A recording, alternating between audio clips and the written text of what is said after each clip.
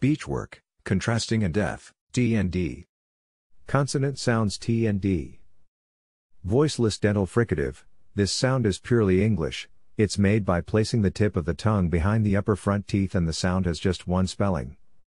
Th think, thank, thin, thumb, thatch, anthem, author, path, oath, wealth, faith and more. Eth voice dental fricative eth. The sound is made the same way the sound // is produced but for the condition of the glottis. Eth also has one spelling.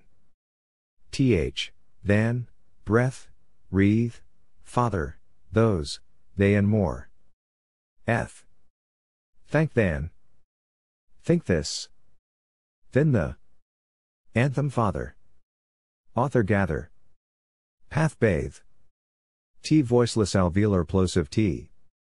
Due to the buildup of air, the tongue suddenly gives way and the sound /t/ is produced. Spelling variants and word examples are T, 2, 10, tremble, extract. Th, Thomas, time, Thames.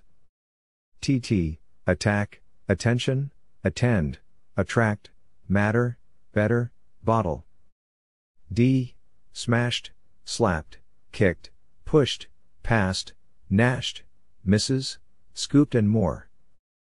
D. The difference in the production of /t/ and /d/ is that /t/ is aspirated as an initial sound while /d/ is not. The glottis is in the vibrating mode when /d/ is made. Spelling variants and word examples are D, do, dan, expand, produce, bed and more. DD daddy, muddy, sudden, paddle, padding, ladder, middle. Contrast. TD. Slapped wanted. Kicked expected. Missed misled. Ten den. To do. Ladder. Battle paddle. Participles, present/past.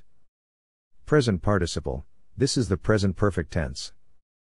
The present perfect tense is derived by adding either has/have to words like written, done, spelt. Has is used for singular verb while have is used for plural verb. Example, he has done it. They have ground the pepper. We have the song. The past perfect tense, this is derived by adding had to word like written, done, spelt and so on. Had is used for past while has/have are used for present verb, for example. He had done the work before I came in. They had ground the pepper. We had learnt the song before we sang it.